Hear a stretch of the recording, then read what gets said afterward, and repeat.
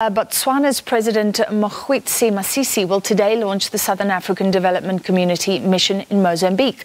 The troops from the SADC countries are joining the local and Rwandan Forces fighting an insurgency and terrorism in the country's northern region of Cabo Delgado. Thousands have been killed and nearly 1 million people displaced by the fighting and instability that has been seen in the north of Mozambique. To discuss, we're now joined by our international editors, Sophie Mokoena. Sophie, thank you for being with us. So, firstly, can you just clarify? I think our troops were sent a little while ago. We've been reporting on their deployment, but today is the official launch.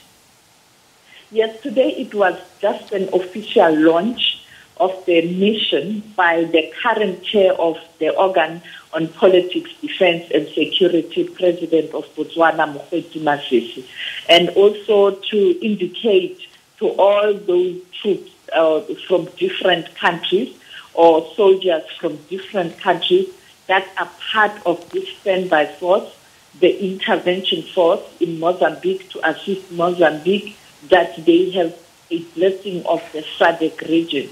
And it was just a formality. They were there they have been there for almost 2 weeks now. We know that South Africa has contributed 1,500 soldiers with different skills and capacity.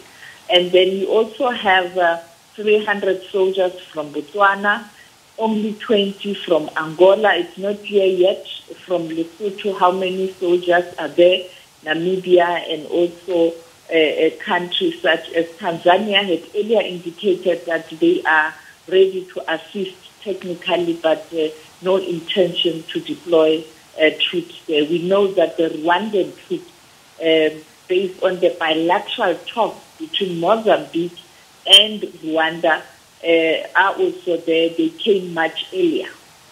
All right, so out of the SADC contingent, South Africa having the most boots on the ground, remind us what the role of the SADC mission will be in Mozambique, the rules of engagement, as it were. Well, clearly they will be under the stewardship or perhaps instructions and deployment of Mozambique as the host. But you will have a command structure that is those who are on the ground who will give directions either to attack or to provide peace and security, because the force will have to intervene where there's fighting with firepower, but where there's issues of humanitarian assistance as well, they will be able to do that. Therefore, the generals will be appointed, and they've been appointed to be part of the command structure.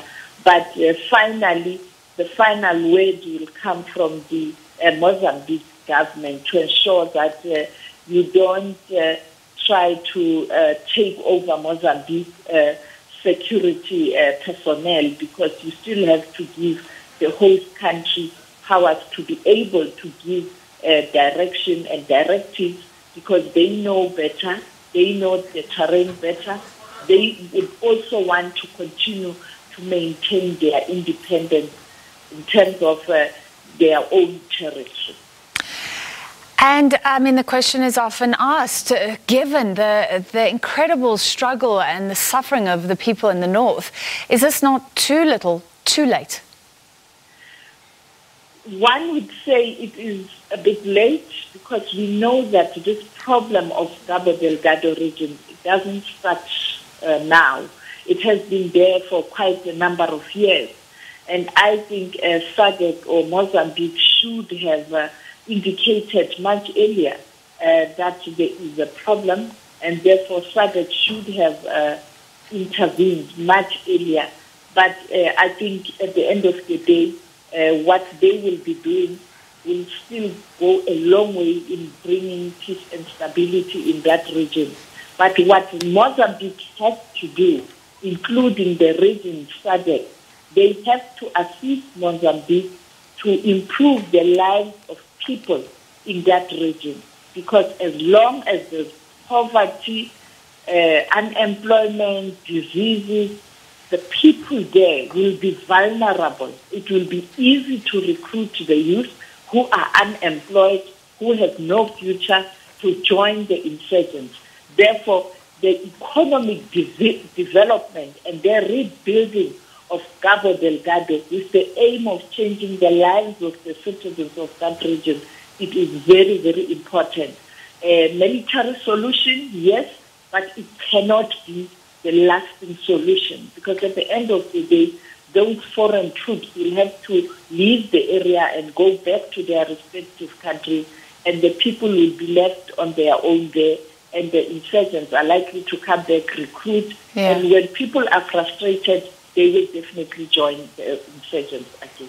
Yeah, and many saying that past frustration in that region has played into what's going on right now. We're running out of time, Sophie, but surely this will be on the minds of the heads of state of SADC that will be meeting next week. Just tell us a bit about the agenda for that heads of state summit. High on the agenda will be the security issue in the SADC region. We have almost 4 countries that are experiencing instability in terms of security. South Africa, we saw what happened 2 weeks ago. You cannot say South Africa is now stable and there's no security threat. You have Swaziland, we saw the protest there. You have Mozambique with the insurgents. We know that Zambia on Thursday is going to elections. Soldiers have been deployed, and there were issues around security. You also have Lesotho that is supposed to go to elections next year. Therefore, there are issues to deal with on security matters and the elections in Lesotho and the reforms in Lesotho. And also the issue of COVID-19 that is actually contributing to this instability, because people are jobless, people are hungry, people are poor.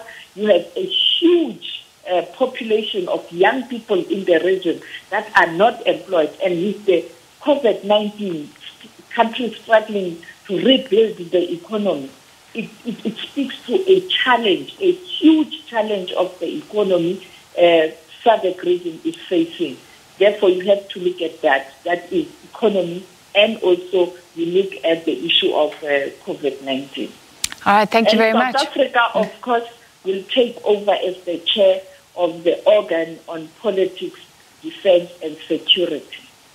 All right, and you'll follow that for us at the Foreign Desk. Thank you for that update, mainly about the SADC mission to Mozambique and what's expected next week. Sophie Mokoena, our international editor here at the SABC.